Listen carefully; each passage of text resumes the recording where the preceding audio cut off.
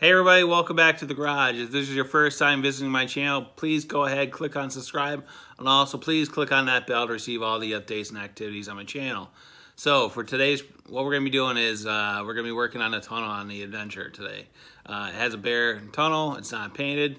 I can tell you my personal preference, whenever I do go buy a sled, my preference is always to go buy something with a painted tunnel, just because the bare tunnels, you know, when they're cleaned up and everything else, they look great, but it becomes a maintenance issue if you don't keep on top of it. And this tunnel is no different. Essentially, we do tow on an open trailer, and there were a couple times this year where we were coming back in the middle of a rainstorm, and whatever they use on the road, the brines and the salts and the other snow melt stuff, because of the rain, it gets kicked up on the tunnel. And then what happens is those chemicals start reacting with the tunnel, and then it starts to get pitting, and it doesn't take long for the appearance of the tunnel to really go downhill. But what we're going to do is we're going to go through the process. I'm going to show you what you need to do to clean it up. It really is not that intense to do. It takes about half an hour, and using supplies you can typically get at any store like a Walmart, Target, AutoZone, whatever. You can get this stuff anywhere. So with that being said, why don't we go ahead and walk over to the sled and we'll start working on it. All right, so what we're talking about, and this is pretty common, this is the tunnel, and this is the pitting that we're talking about. This is not dirt. I've already washed the sled before I brought it in here. This is all corrosion from all the chemicals on the road, salt, brine, whatever they use on the road for ice melt products. All that stuff will get up on the sled and we'll start to pit on it. Again, this is one of the drawbacks on having a bare aluminum tunnel, because this is always a maintenance item to keep it clean. So what we're going to do is, honestly, when we start going after this, we don't want to affect any of the decals on this, so we'll cover this up with masking tape. Looking at the running boards, they are dirty as far as heavy on the pitting. I'm going to clean this up, but honestly, I'm not going to spend a ton of time on this, because this is just going to get marked up from your boots and everything else. So we'll clean it up as best as we can, but I'm not going to spend a ton of time on this. I'm really focused on the side of the tunnel, this section up here, and in the back. So with that being said, why don't we go back to the bench, and I'll show you what we're going to use to get this accomplished.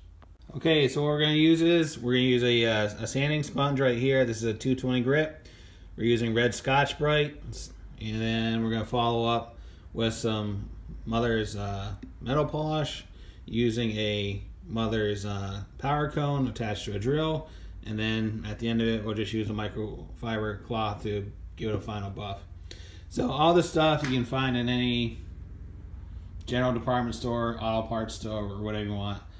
We're going to take the 220 sanding sponge, and essentially we're just going to hit the tunnel real quick. We're not going to go real heavy on it. We're just going to use really the pressure of our hand to hit this up. So let's do this. So again, going real light, not too heavy. And what's nice about the sponge, because it's soft, you can get around these rivets.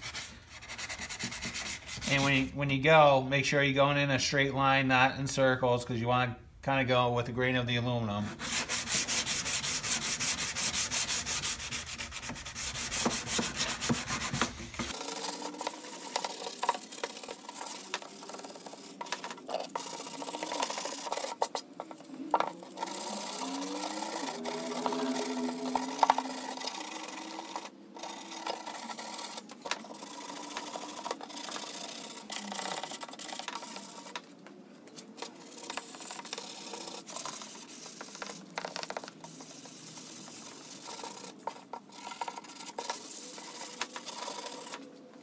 Alright, so now that we've hit the majority of the tunnel with that sanding sponge, honestly, because there's some nooks and crannies and tight spots that you won't be able to get the sanding sponge into.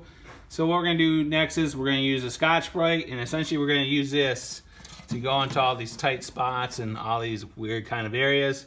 And then this will help also to knock down the scratching marks from the sanding sponge, and then clean it up so we can get ready to hit the tunnel with the next step, which is the metal polish.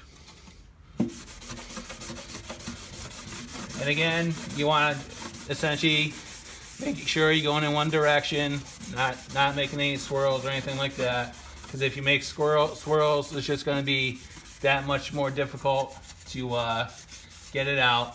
So again, you're not going crazy, we're just going in a uniform direction.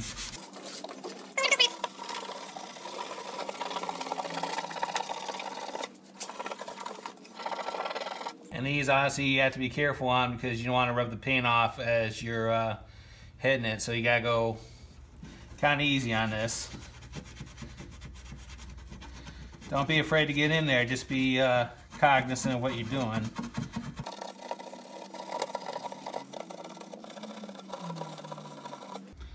All right, so now we finished the Scotch-Brite process, and what we're gonna do now is we're gonna use the mag and aluminum polish. So what you want to do is just take some on your finger and just spread it around. Okay.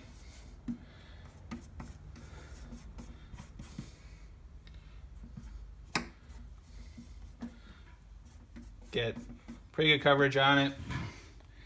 And then what you're going to do is you're going to take your drill. You can use a cordless or corded, whatever you have. And what you want to do is start off slow, because what's going to happen is if you go really aggressive on it, you're going to sling the compound all over the place.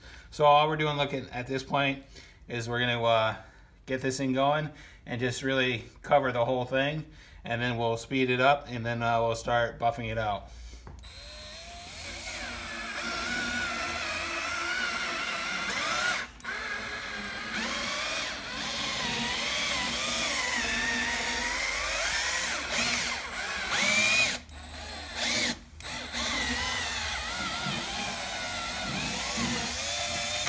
Alright, so now that's applied, it's all over the place. Now we can kick it up and start buffing it.